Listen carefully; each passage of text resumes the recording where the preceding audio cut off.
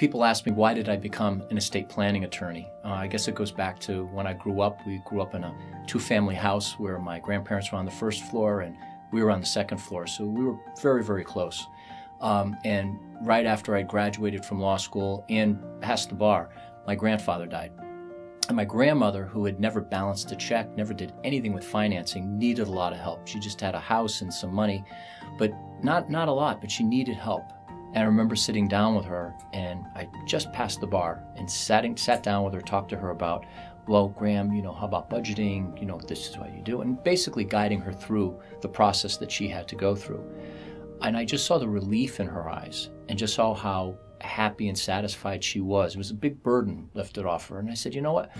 I like this. I wish I could do this for other people. And that I gradually gravitated towards estate planning because of that experience. And I remember my first case, and the first case I had, I did everything what law school had told me, drafted great documents, did everything the partners told me to do, and I felt very, very good. But several years later, that client died.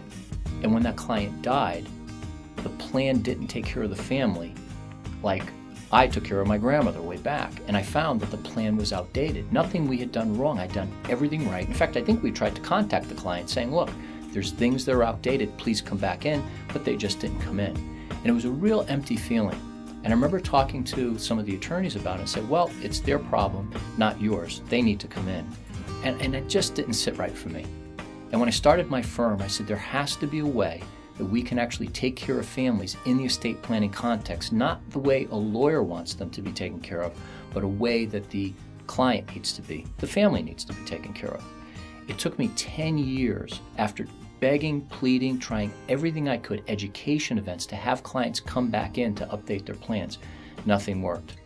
And then in January 1st, 2001, after hearing other attorneys talk about it, we decided to have a maintenance program where instead of just hiring the attorney to draft documents, you actually hire the attorney to create a plan for a family and actually maintain it afterwards. No hourly billing, flat price, so you can have an actual relationship with a family so that they can come in when they want, have access. Clearly we need to be compensated because of the work we're doing, but it really was a win-win. And we've been doing it since 2001.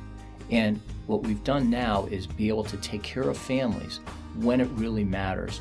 And our team is really tied into that. In fact, it's very, very difficult for someone to become part of our team because they have to have that value. Not just making money, we're a business, clearly, but make sure that the families are taken care of. And we're now bringing this out to other firms because we believe this is the way people plan. And I guess that's the reason I became an estate planning attorney.